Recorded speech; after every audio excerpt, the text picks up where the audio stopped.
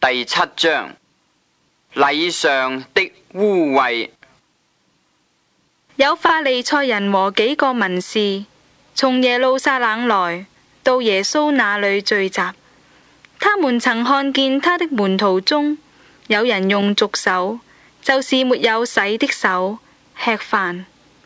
原來法利賽人和猶太人都拘守古人的遺傳，若不仔細洗手就不吃飯。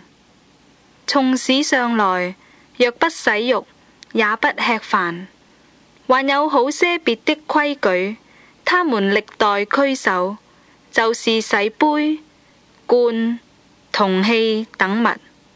法利賽人和文士問他說：你的門徒為什麼不照古人的遺傳，用俗手吃飯呢？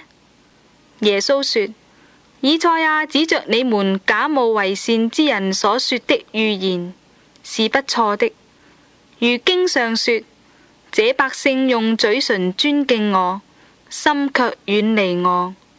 他們將人的吩咐當作道理教導人，所以拜我也是枉然。你們是離棄上帝的誡命，拘守人的遺傳。又說：你們誠然是廢棄上帝的誡命，要守自己的遺傳。摩西說：當孝敬父母。又說：咒罵父母的，必治死他。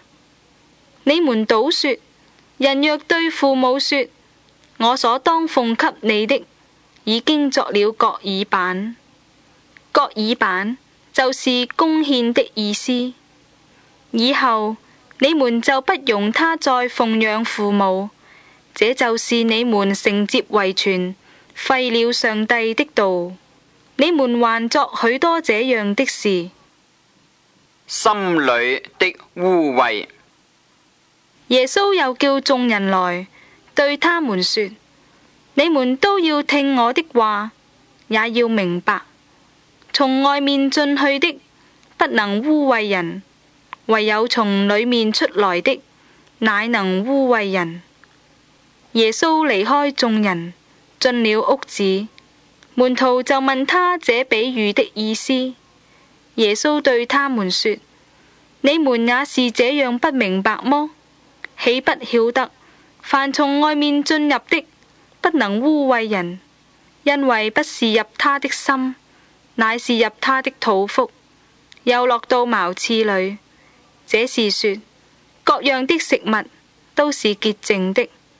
又說從人裏面出來的，那才能污穢人，因為從裏面，就是從人心裏發出惡念、苟合、偷盜、兇殺、奸淫、貪婪、邪惡、詭詐、淫蕩、嫉妒、謗讟、驕傲、狂妄。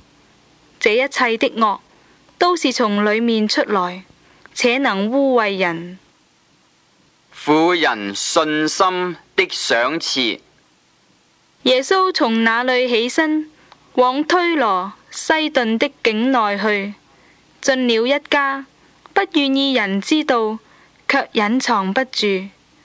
當下有一個婦人，她的小女兒被污鬼附着，聽見耶穌的事，就來俯伏在他腳前。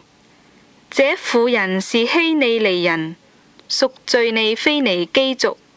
他求耶穌趕出那鬼，離開他的女兒。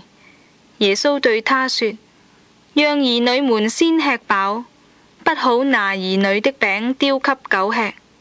婦人回答說：主啊，不錯，但是狗在桌子底下也吃孩子們的碎渣兒。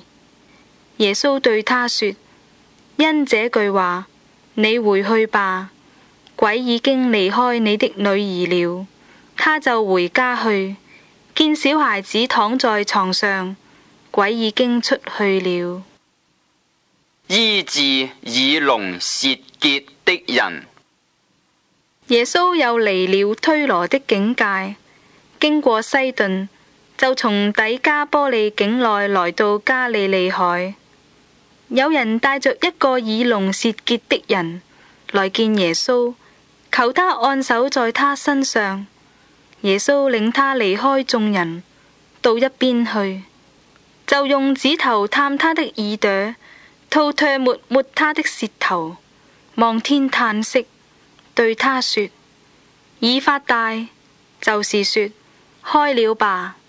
他的耳朵就開了，舌結也解了，說話也清楚了。耶穌囑咐他們，不要告訴人。但他越發囑咐，他們越發傳揚開了。眾人分外稀奇，說：他所作的事都好，他連聾子也叫他們聽見，啞巴也叫他們說話。